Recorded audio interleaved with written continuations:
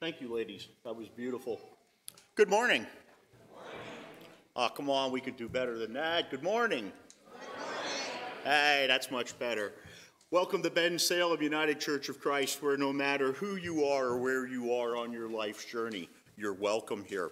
So I have some announcements for you this morning. Busy schedule. We're into Holy Week. So besides services this morning, on Maundy Thursday, we will be gathering at 7 p.m. over at St. John's for a Maundy Thursday service. On Good Friday, we will have a service at St. Peter's at 7 p.m.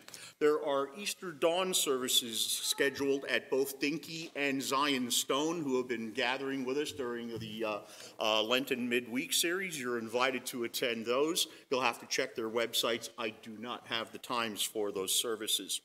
And then on Easter Sunday, we will have our services at our regular time, which would be 8 and at 10:15. Beginning next week on Easter Sunday, the church board has decided to return to the passing of the offering plates and the joyful noise offering. I'll get it out yet. All right. So when you walk in, you will not see the offering plate and the box out there in the narthex anymore. They will be coming around to collect your money. To take your offering. So we will be changing that just in a little bit of a new thing. Well, I shouldn't say a new thing. Something we're resurrecting. Good word for that day, isn't it? Going back to the old way that it was used to be done. Currently, right now, we're looking for greeters for Sunday morning services for both the 8 a.m. and the 10:15 service. If you're interested in volunteering to serve as a greeter, please let Sharon Elder. Sharon's out in the narthex there. She has a purple jacket on. She's waving right now, but you got to come up here to wave so they can see you. But just ask for Sharon if you're interested, and there is a calendar out there listing the openings that are available. You saw there was an announcement, and it's in your bulletin, that there's a card shower for June Locke. She's turning 99 years old on April the 8th. God bless her. And I guess he really has. So if you would like to, send her a card, please do so. If you're not in the card sending type of mood, or that's not your thing, just remember her in your prayers, please, and give thanks for the life that God has given her. On April 20th, we will be having a ham and dandelion dinner here at Bensalem. It's from 3 p.m. to 6 p.m. I'm told it's served family style, all you can eat. The tickets are $15 for adults. It's $7 for children ages 5 to 10, and if you're under 5, you get to eat for free. Good family deal. Dessert and beverages included for those prices, so come out and join us and enjoy the meal. Also want to thank everyone who was in any way, shape, or form responsible for helping to make our Spring Bazaar a success. Don't have figures yet, but they will be coming, I'm sure, shortly. And also, as you're leaving this morning, to the rear and to the left out in the narthex, there is still a little bit of Easter candy left over. So if you have purchased yours and you've already eaten it, I'm not going to ask for a show of hands, all right? And I'm not going to tell you whether I have or have not. You can draw your own conclusions. But there is a little bit of Easter candy out there. That candy is homemade here at church, so help yourself to that out there. And Dawn, you're on.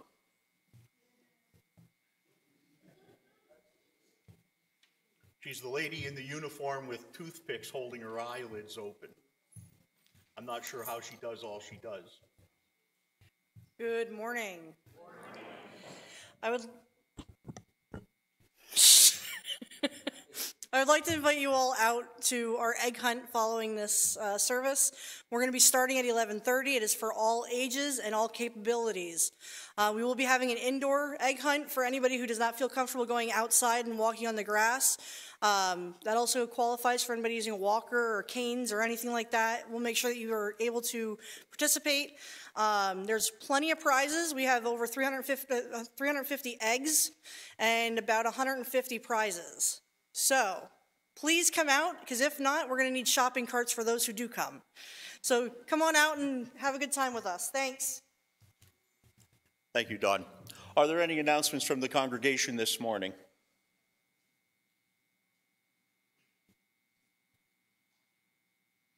All right. If not, then I'm going to ask those that are able to please rise.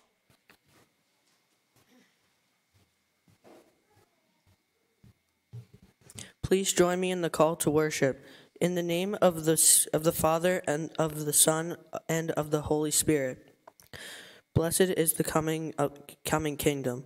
Hosanna in the highest. When Jesus and his disciples were approaching Jerusalem at Bethphage and Bethany, near the Mount of Olives, he sent 2 of his disciples and said to them, "Go into the village ahead of you, and immediately as you enter it, you'll find tied there a colt that has never been ridden. Untie it and bring it. If anyone says to you, 'Why are you doing this?' just say this, 'The Lord needs it, and will send it back here immediately.'" They went away and found a colt tied near a door, outside in the street.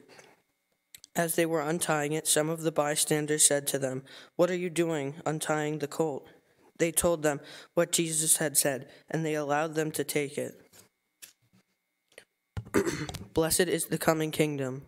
Hosanna in the highest. Then they brought the colt to Jesus and threw their cloaks on it, and he sat on it. Many people spread their cloaks on the road, and others spread leafy branches that they had cut in the fields.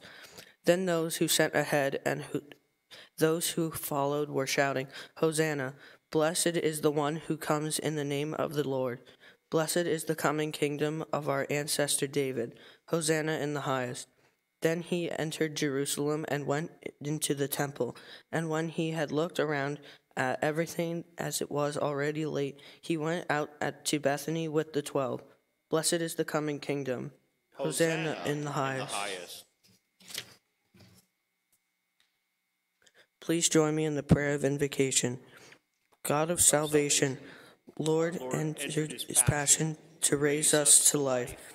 In his holiest week, help us to walk the way of the cross, that we may be risen in resurrection like his, and dwell forever in you, eternal God, Father, Son, and Holy Spirit. Amen. Thank you.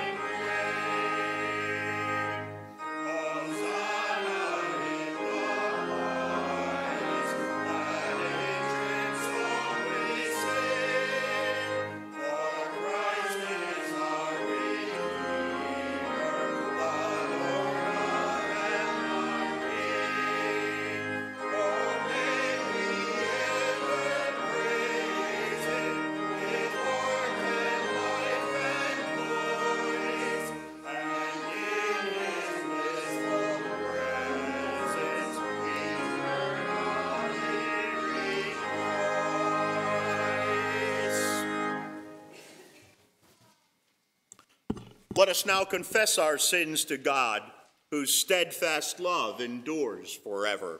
Please join me in the prayer.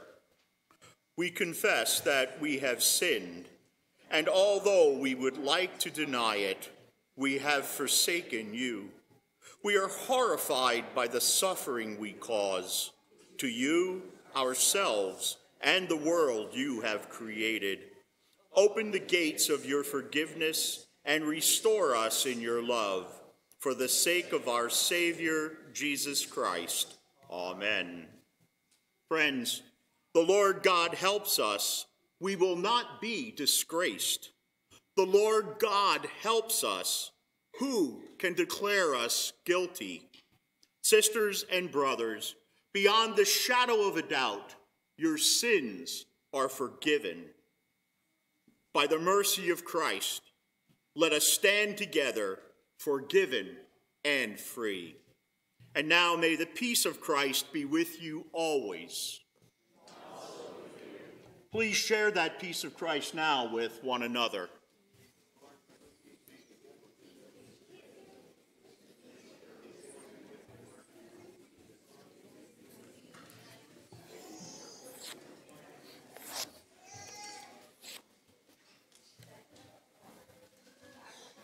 Please be seated.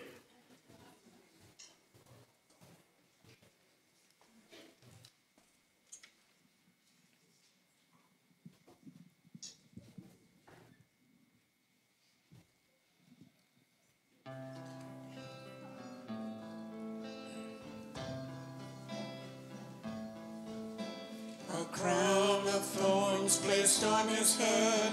He knew that he would soon be dead. He said, "Did you forget me, Father, did you?" They nailed him to a wooden cross. Soon all the world would feel the loss of Christ the King before his hallelujah. Hallelujah, hallelujah, hallelujah, hallelujah.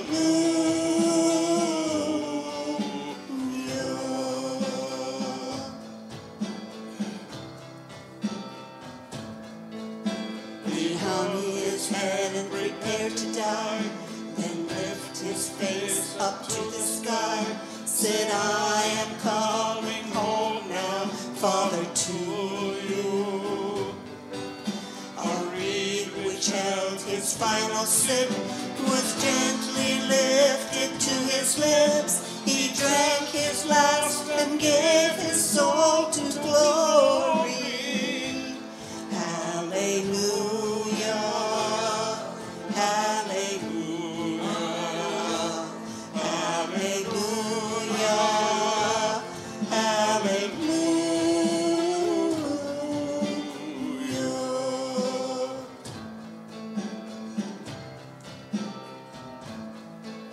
The soldier who had used his sword to pierce the body of our Lord said, "Truly this was Jesus Christ, our Savior." He looked with fear upon his sword, then turned to face his Christ and Lord, fell to his knees, crying, "Hallelujah, hallelujah, hallelujah, hallelujah, hallelujah."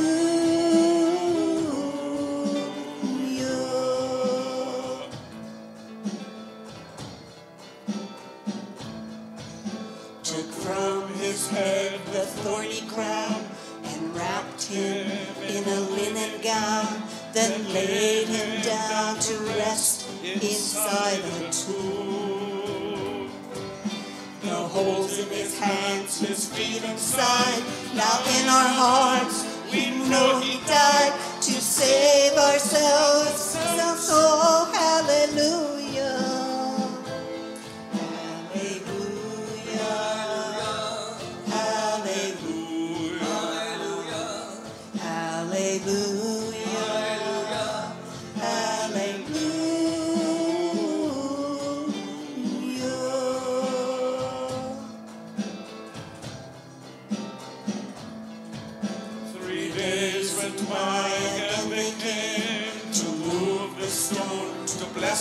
bride with oil and spice anointing. Hallelujah.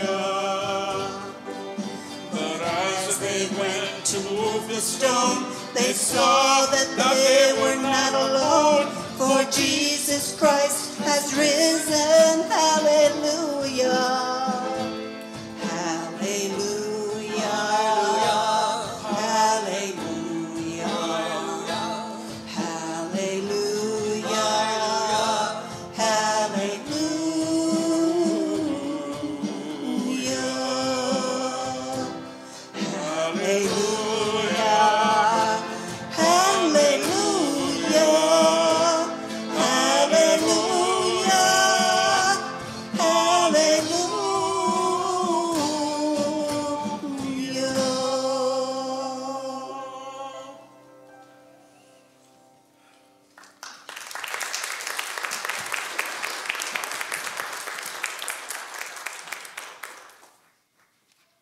Thank you very much.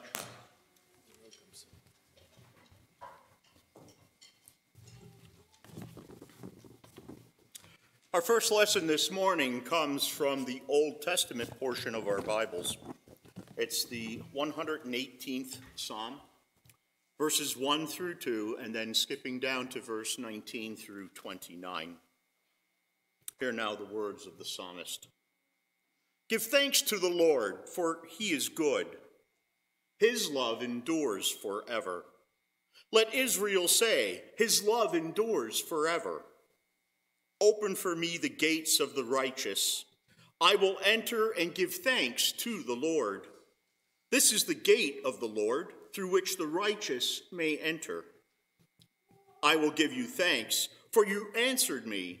You have become my salvation. The stone the builders rejected has become the cornerstone. The Lord has done this, and it is marvelous in our eyes. The Lord has done it this very day. Let us rejoice today and be glad. Lord, save us. Lord, grant us success. Blessed is he who comes in the name of the Lord. From the house of the Lord we bless you. The Lord is God, and he has made his light shine on us. With boughs in hand, join in the festal procession up to the horns of the altar. You are my God, and I will praise you. You are my God, and I will exalt you. Give thanks to the Lord, for he is good. His love endures forever.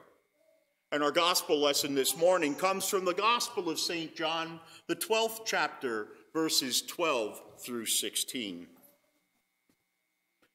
The next day, the great crowd that had come for the festival heard that Jesus was on his way to Jerusalem. They took palm branches and went out to meet him, shouting, Hosanna! Blessed is he who comes in the name of the Lord. Blessed is the King of Israel. Jesus found a young donkey and sat on it, as it is written, Do not be afraid, daughter Zion. See, your king is coming, seated on a donkey's colt. At first, his disciples did not understand all this. Only after Jesus was glorified did they realize that these things had been written about him and that these things had to be done to him. Here ends this day's lessons. God blesses us with the hearing of his words once again. May he also enable us to understand what those words written so many thousands of years ago mean for us as we live out our lives in this time and this place here today. Amen. All right, kids, it's time for some conversation with the pastor.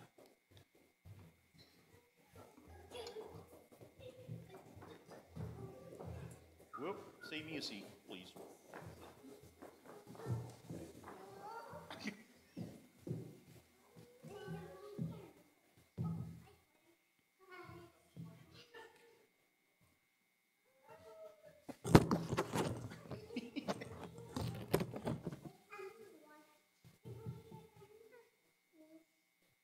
get up there, hon? Don't fall. Okay. You're squished? Okay, I'm sorry. Am I taking up too much room? Mm-hmm. You need a smaller pastor, huh? Yeah. Well, honey, that ain't happening. I'm just saying. As much as I might like to, it's not going to happen. All right. So, does anybody know what today is called? The official name? What is that? Yeah, it's Sunday, yep. Palm Sunday, okay? And you know what? What are these things here? Do you see this, like, tree here? What is this? Do you know what this is? It's a palm branch. That's right. It's a palm branch, yeah. And after church, you guys are going to go out and they're going to give you some palm branches. And also, they have some old palm branches that have been folded into the shape of a cross, okay? So make sure you get one of those to take home as a souvenir today. Okay, before it falls on somebody's head, all right? Very good.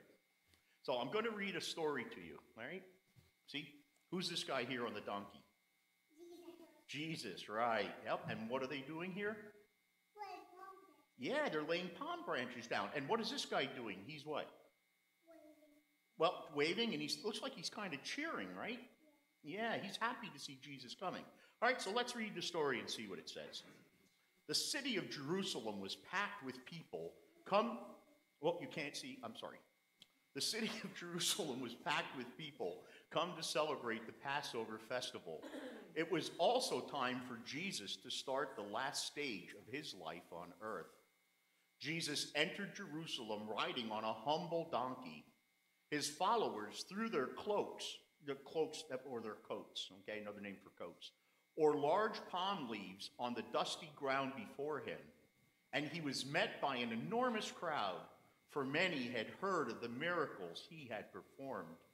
The religious leaders might fear and hate Jesus, but many of the people truly saw him as their king, and they tried to give him a king's welcome, calling out, "Hosanna to the Son of David! Blessed is the King who comes in the name of the Lord." But Jesus was sad, for he knew that soon these people cheering would turn against him. They expected him to fight with them against the Romans, and that was not what he was on earth to do. Okay? So the people were cheering for Jesus when they thought he was coming in to do what they wanted him to do. But when they found out he wasn't going to do it their way, they weren't so happy with him, right? Oh, that's okay. You came back. That's what counts. All right. What, honey?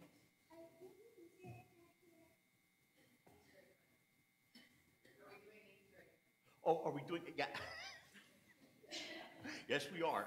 As soon as church is over, okay? All right. Yep, we're going to do an Easter egg hunt. All right. So how about we pray before I lose more control? You know, it's good to know that we have the important things on mind, the Easter egg hunt, right? All right, let's pray. Dear God, we thank you for your Son, Jesus Christ. We thank you that he came to save us from our bad behavior.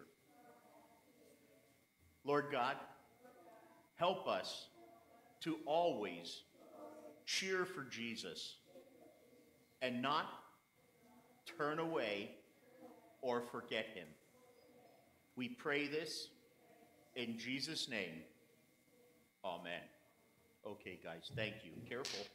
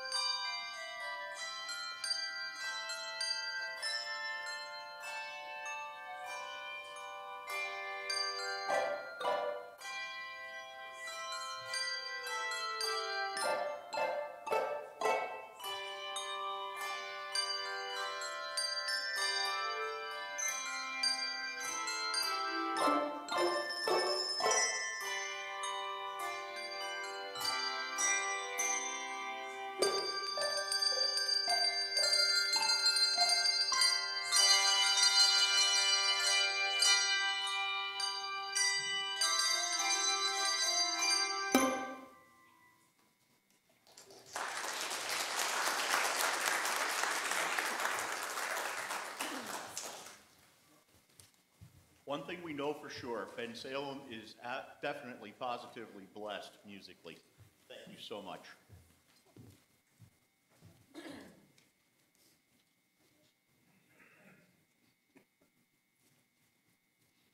Now, normally on a Palm Sunday, I would be talking to you something about Jesus' triumphal entry into Jerusalem, the fact that he was riding on a donkey. There's a whole host of things I could have been talking to you about. But there was something else that caught my eye.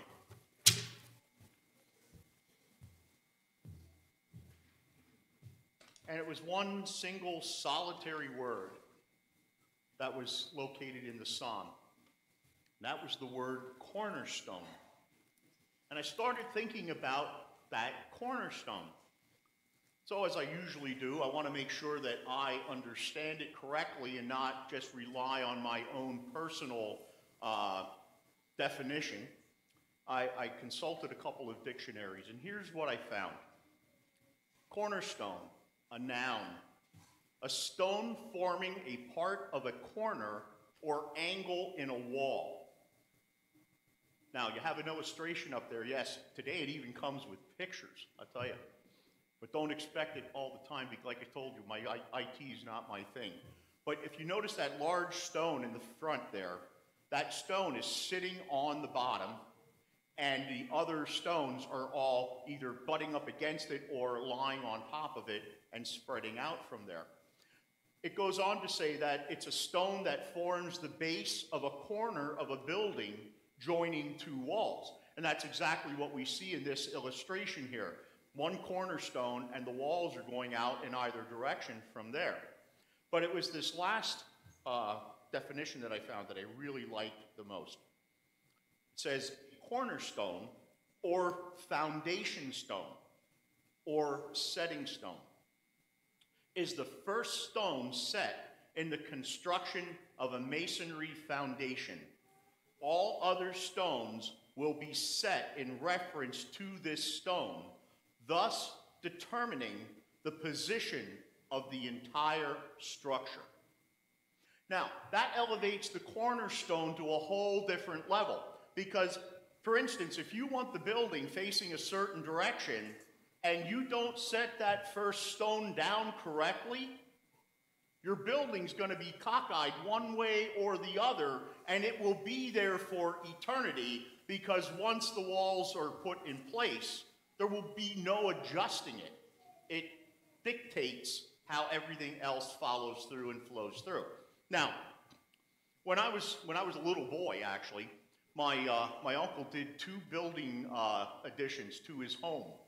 And so we were kind of cut of the same cloth like you folks up here. We tried to do as much ourselves as we possibly could. So got a backhoe in, dug out the footer, came, poured the base cement, everything leveled off, and then we started to lay the cement blocks ourselves. Now, I don't exactly remember. There's a couple of ways that you can do this. I don't exactly remember what method my dad and my uncle used. There's a way that you can do it with string, and there's a way that you can simply do it with a builder's square. But we started in one corner, and we started laying the base blocks. All right? My job as a child was to help mix the mortar, and I mudded the blocks. Now, is there anybody that does not know what it means to mud a block? There's no shame in that. Does everybody knows, or does everybody know? Okay. So when you're the mudder, what you do is you take a trowel and you work the mortar out and you get it to a certain thickness. And then you cut slits in it, almost like you'd be cutting a pizza, only you're cutting long strips. And you take that and you lay it on the cement foundation in the order, in the direction that the blocks are going to lay. And then the blocks have those little webs in between. So you cut smaller pieces and lay it between those two parallels that are running the length of the wall. What you do is you take your block, you set your block down in that mud, you take a wooden block and a hammer, and you tap it down to cement it in place. So literally the cement becomes a binder that holds the block fast to the cement foundation. All right, so it's very critical. You start at one corner and you lay that corner and you make sure it's square.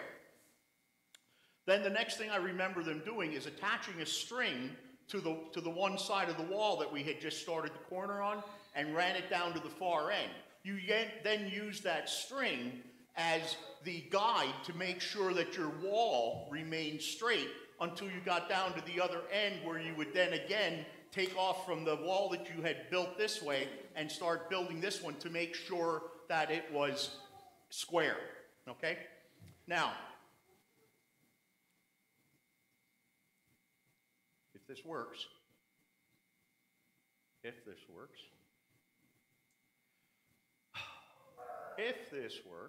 oh, come on.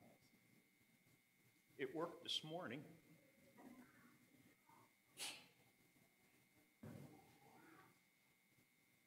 Now I've got a pointer on.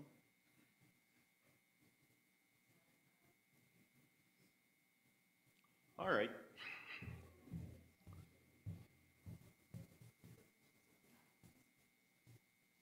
Give me a second here.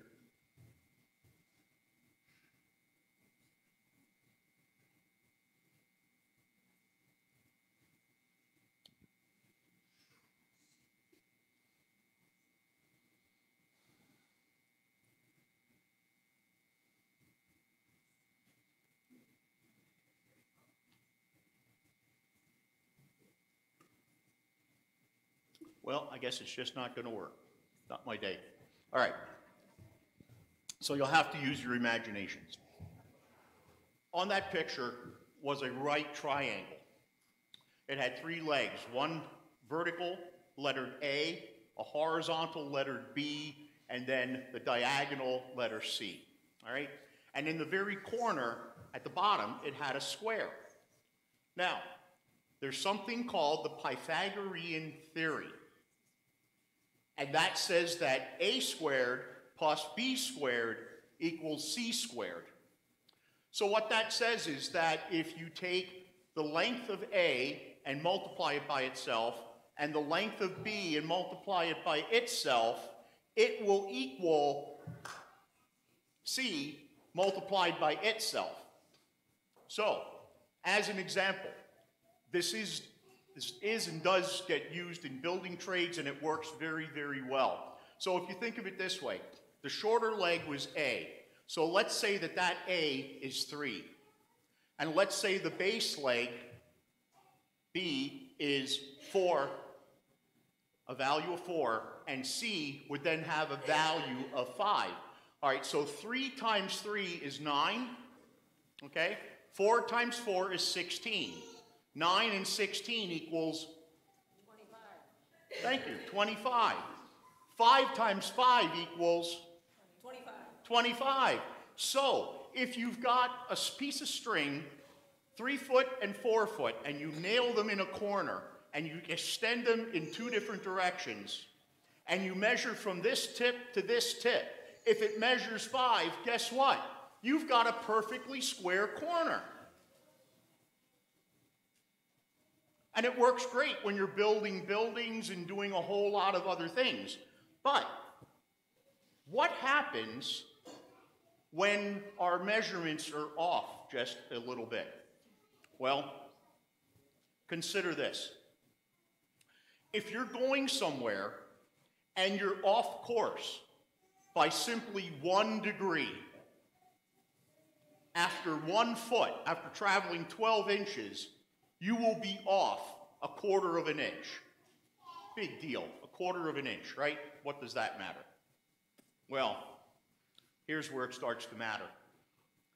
After you go about 100 yards, you're going to be off by 5.2 feet. It means your dimension. If you're supposed to be heading in this direction and you're off by 1 degree, you're going to be 5 feet, 3 inches off from where you're supposed to be. Doesn't sound like a big deal? How about when you go to buy a piece of property and they're surveying it? If your surveyor is off on his angle by 1 degree, you just lost 5 1/3 feet widthwise at the 100 yards, plus that whole area in between there. You just lost that land, or somebody else did and you gained it. It reminds me, years ago, when my wife and I first got together, she lived in Northampton, outskirts. Anyway, they had sidewalks. So you had your lawn, the sidewalk in, and then they had this little grass berm, and then the curb. And quite honestly, it was just a pain. It was just wide enough that you couldn't cut it all in one pass with a lawnmower. So you had to make 2 passes, and then you always wound up with grass on the sidewalk, so you had to go out and sweep the walks and everything else. So we talked about it, and I said, look, this is real simple. We'll go out, we'll take all the sod off, and we'll put a landscaping cloth down, and we'll put some kind of decorative stone, and then we won't have to worry about mowing in there anymore. And she said, fine. So now this is in town, so everybody's got these real small lawns. So I started taking up the sod, and as I'm getting closer and closer, I'm being mindful of where the property line is. The neighbor comes flying out and says, whoa, make sure you know where the property line is. I said, I'm watching for it. He says, I'll show you where the marker is. He had driven spikes, big nails in the ground to mark the boundary. See, I grew up, we had 5.5 acres at home, all right? Our boundary was a line fence. Nobody knew where the pins were. We never even cared about it. If a tree went down on our side, we cut it up and stacked it in the line fence. If a tree went down on the neighbor's side, they cut it up, stacked it in the line fence, and whoever needed wood just helped themselves. We didn't worry about it. This guy had it right down to the exact line. I guess it has to do with how much you have, and if maybe the less you have, the more particular you are. I'm not sure. But anyway, that's where it becomes, the relevance becomes really important. So after a mile, if you travel a mile and you're off by 1 degree, you're going to be off 92.2 feet. It doesn't sound like a whole lot. But if you're traveling around the globe from Washington, D.C., you would miss by 435 miles and end up in Boston. In other words, if you took off from Washington, D.C. and wanted to go around the globe and come back to Washington, D.C., if you missed by 1 degree, you would be off 435 miles. A rocket ship going to the moon, if you were off, now think about all the ships we've sent up there, right? All the calculations that had to go into this. If those scientists would have been off by 1 degree, they would have missed the moon by 4,169 miles. That's twice the diameter of the moon. Or, traveling to the nearest star, you'd be off course by over 441 billion miles, 120 times the distance from Earth to Pluto, or 4,745 times the distance from Earth to the Sun. Now, those numbers get a little crazy, so I'm going to simplify it. Ken, you can verify this for me, I hope. All right, because this reference was to aviation. They said in aviation there is a rule called the 1 in 60 rule. If you're off 1 degree traveling 60 miles, you will be 1 mile off from your destination. Did you ever hear that? No? Okay. Well, I'm hoping. It's on the internet. It had to be true. No. Irregardless, it doesn't matter. All right? And you're probably thinking, what does all this have to do? Well, Mr. Saul, my geometry teacher when I was in high school, would probably be very proud that I even remembered the Pythagorean theory, or how to solve it, or maybe even more importantly, how I might possibly be able to use it. But it has nothing to do about that. What it has to do is it's another law of nature, of whatever you want to call it, of science, but it's a law that God created. Just like the law of gravity, all mathematics, all of those calculations and figures and the things that we can do are all part of the design that God implemented when he created the world. So if you think about this, this cornerstone is really, really important. But for us as Christians, it has a whole different meaning. Going back to the 22nd verse in Psalms this morning, it says, the stone the builders rejected has become the cornerstone. That cornerstone was Jesus Christ. It's upon Jesus Christ that we build our faith. It's upon that rock that the church was built. Peter built on the foundation that Jesus Christ had laid. So here's the reality, folks. If Jesus Christ is the foundation and he is the cornerstone, and if we followed his pathways, we would be walking in a straight line.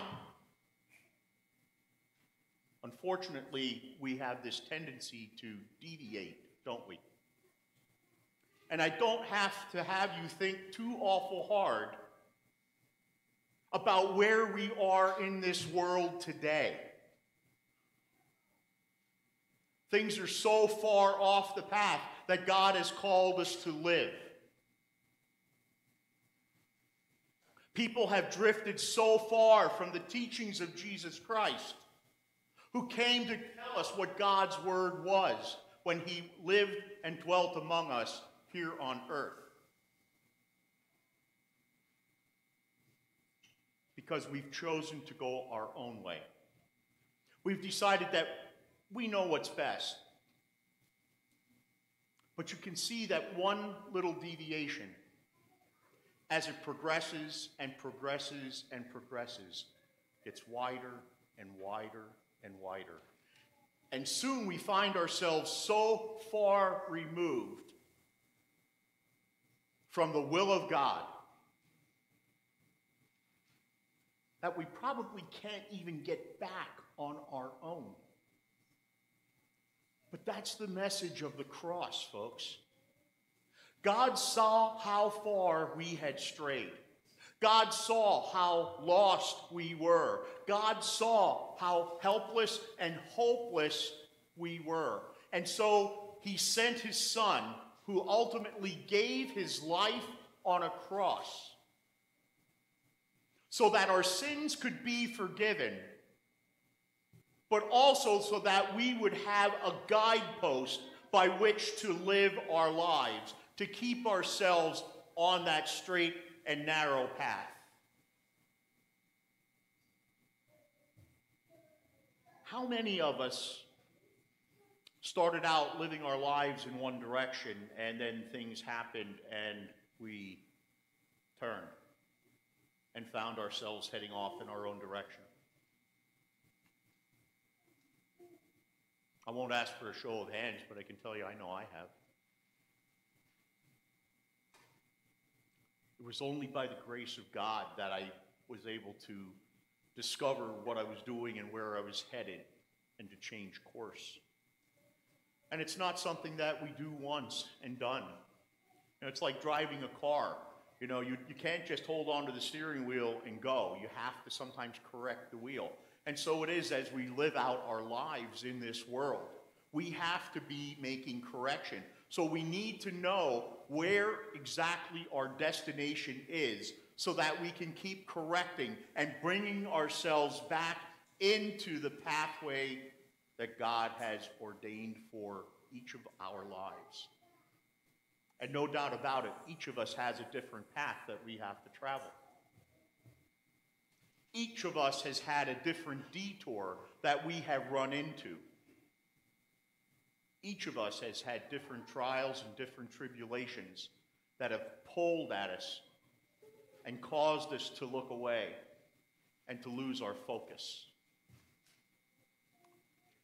A couple weeks ago, you remember we talked about the folks, the Israelites were traveling through the desert, and they were grumbling about food and water again. And they stumbled into an area that was infested with poisonous snakes.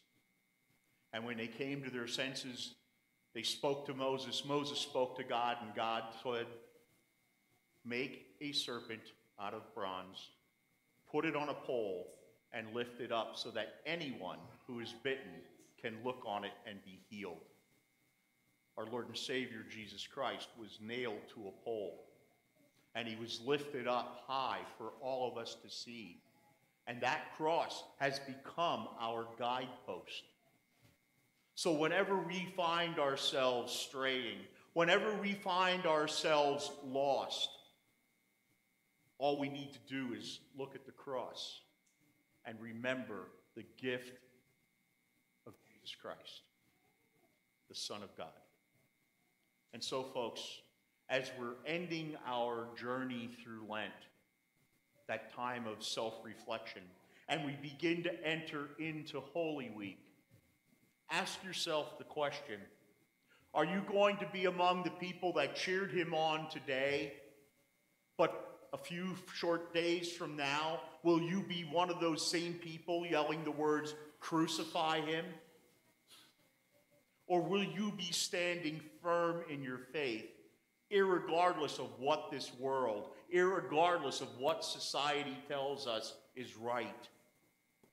Will you stand firm in your faith and your belief in Jesus Christ? And let that be your guiding indicator that will keep you on that straight and narrow.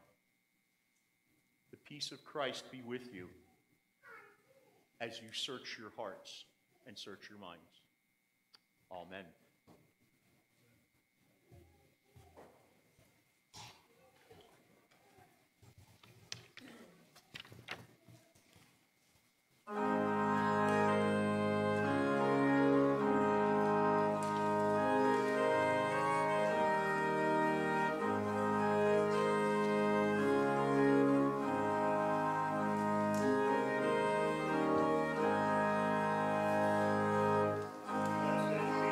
Blessed Jesus,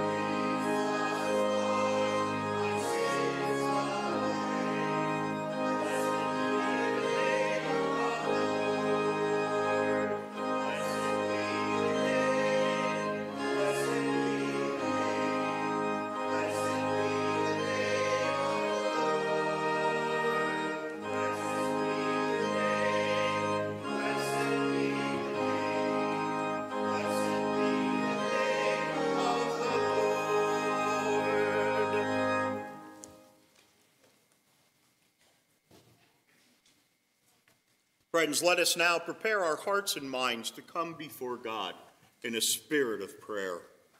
Let us pray.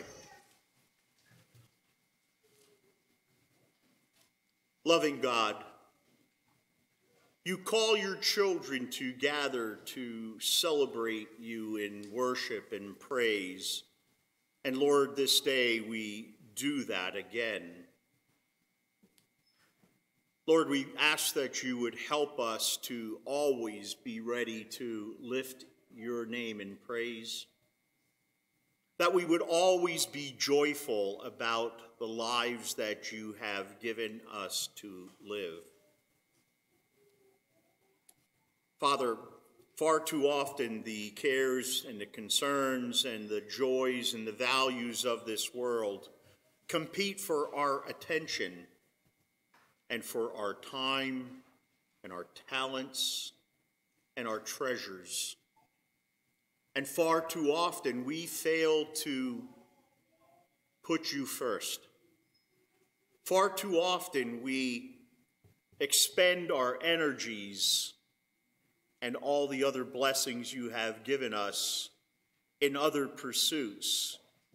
And when it comes time to worship you, when it comes time to praise you, when it comes time to honor you with our gifts, we're left empty of spirit, empty of energy, and our hands empty because we have expended our resources in other areas.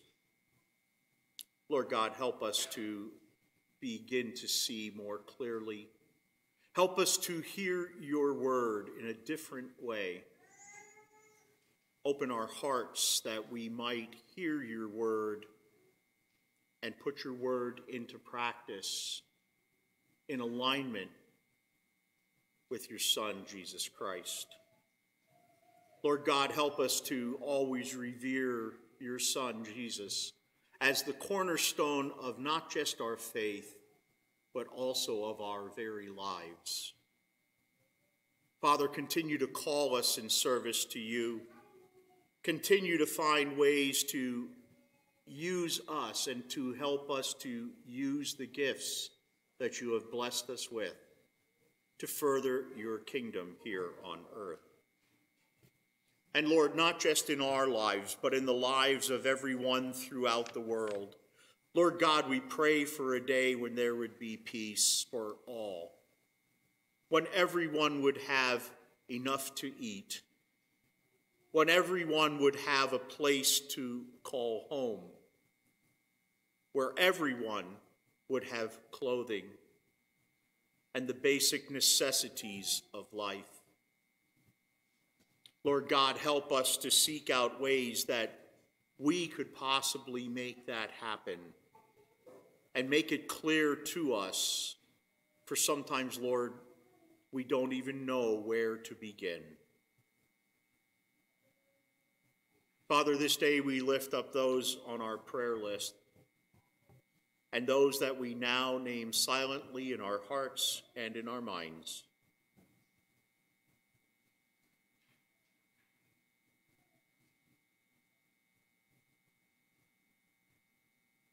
Loving God, whether their battles be with the body or of the mind or of the spirit, we ask that you would send your help.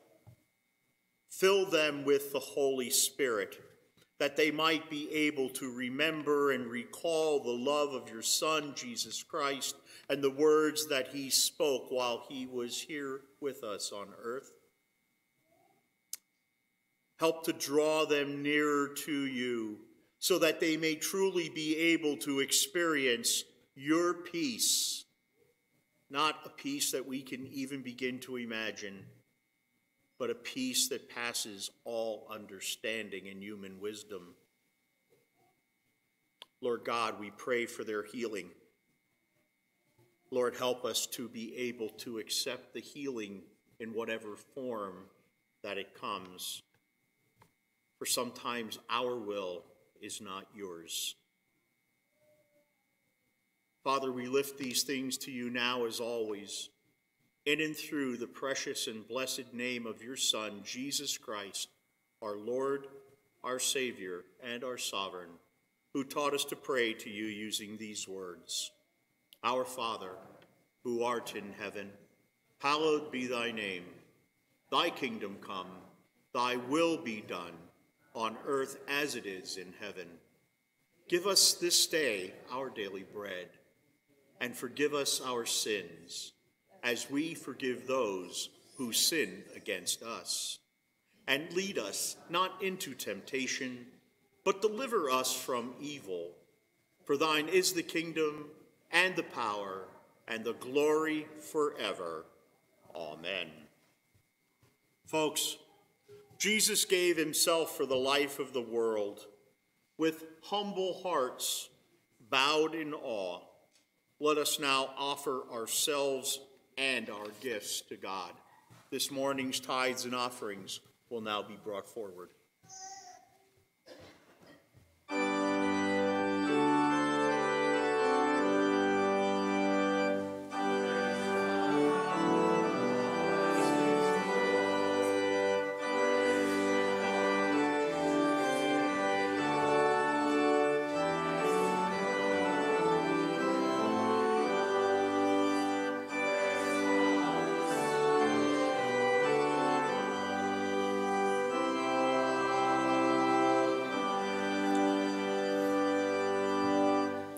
Please join me now in our prayer of dedication as printed in your bulletins.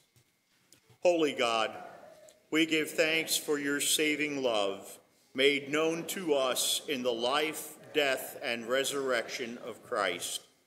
Bless these gifts that they may bring life on earth as in heaven.